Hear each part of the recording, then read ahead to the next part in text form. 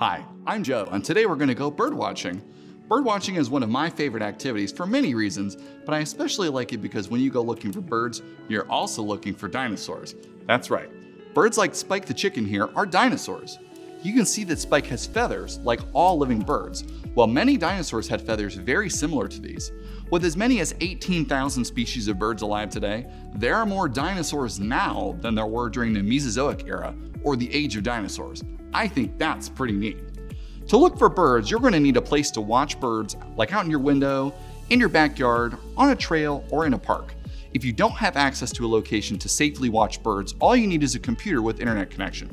We've included links to live bird feeder video cameras in Ohio and New York in the activity guide. For bird watching, we will also need a copy of COSI's backyard bird checklist, also included in the activity guide.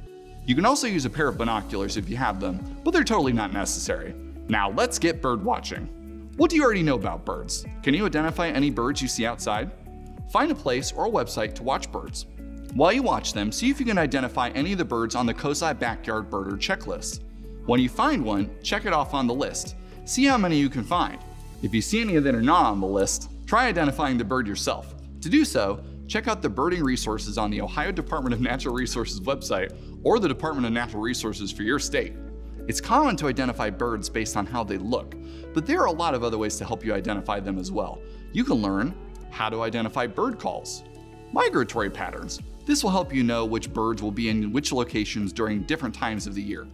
Posture and flight style. Foraging behaviors. How does the bird get its food? What does it eat?